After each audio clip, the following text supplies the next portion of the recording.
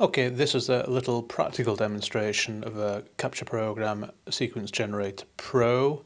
A little tour of the features. This is during an imaging session. This is just a screen grab on a remote machine. This is the filter set is an electronic filter wheel. Frame and focus, that's to arrive at your object. Telescope markers, we'll come to that later. Just a histogram. Focus control, I have an electronic focuser, and it does have an autofocus routine which will be invoked at the end of this sub that's about to come in, and this is part of the plate solve procedure. And the whole point about Sequence Generator Pro is that you can design a sequence of images and targets and effectively just program the computer to control the telescope to do it without technically your own involvement in it other than monitoring what's happened. But if you want to go to bed, theoretically that's possible.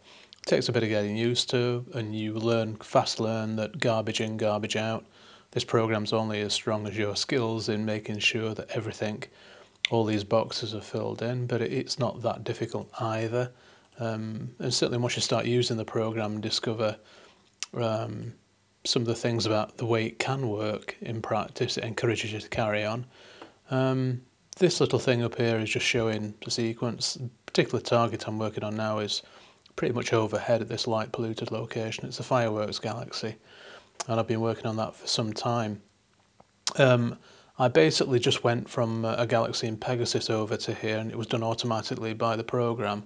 And you can see this is an image I took some days ago, a highly stretched one, and it plate solved and arrived virtually right on the button. I've not nudged the telescope over there. Nope, that's all done by the computer and by a plate solve program called PlateSolve 2, which comes as part of the Sequence Generator Pro package, which is a really good deal, a very effective plate solve program.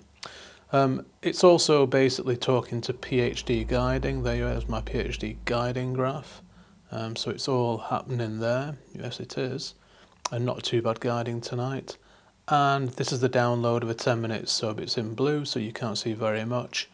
It stopped the guiding now because it's going to run a dither, but first of all I asked it to autofocus, and I suspect I'm probably out of focus now.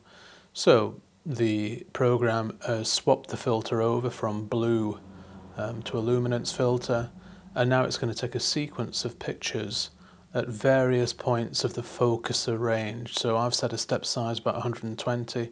It's pushed the focuser out over to here, and now it's going to take about 8-second subs, I think, and going to measure the star diameter. So it's pushed the focuser way out, and as you can see the star's badly out of focus.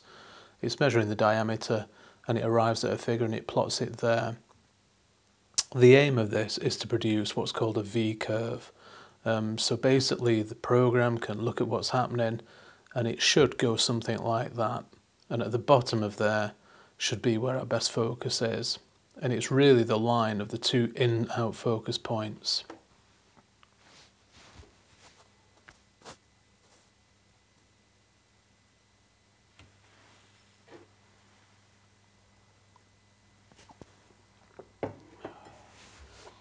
It's encouraging watching all this to see when it actually does work. In practice, it sometimes gets the right number and sometimes doesn't. If it makes an error, it always makes an error slightly inside the proper point of focus rather than outside, which is an interesting observation itself. But I experiment with step sizes and exposures and stuff, and I'm trialing a new step size which is about 120, which is quite high. The aim being to give it a very, very deep V curve.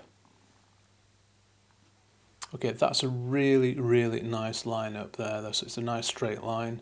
And if we could get something similar on this other side, I think we'd probably get a very reliable focus. The focus is going to be around the 1700 mark.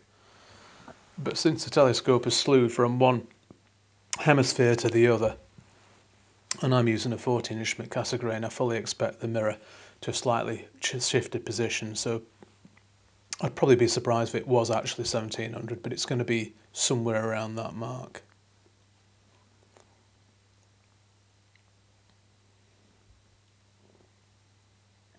And as you can see, we've gone through best focus now, so the stars will start to enlarge, which is pretty good. We see fewer stars. You can look at this information box, and obviously the more out of focus you get, the less stars that are identified.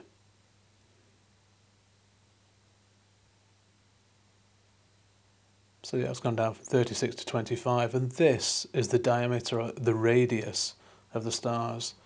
It's very high there, gets very low there, and starts to get high again. So this V-curve is actually looking a really nice shaped V-curve. So fingers crossed it ends up with a decent focus.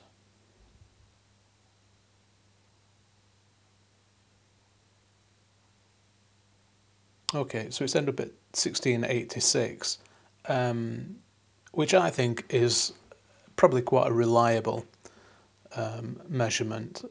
My C14 is a 2003 model, and it's a very, very good telescope. It's the best telescope I've ever owned. It's a really nice piece of work, and it doesn't have much mirror flop, it doesn't have much focus shift. Alright, so that's the focus over. As you see, we've actually focused on target. I've not slewed away to bright star. It's actually used the stars around the fireworks galaxy. The other thing that's happening now is it's going back to set the blue filter, because of course we were on a run on the blue filter. But what about the guider? Well, the guider is being told to get back to work. Guider resumed, okay, which is encouraging. And now the program is waiting for the auto guider to settle down. Okay, it's settling down by a measured distance. Anything below 0.8 of a pixel for 15 seconds is the setting I use. And if it survives without going any higher than 0.8, the autoguider will basically spark up and the sequence will start again.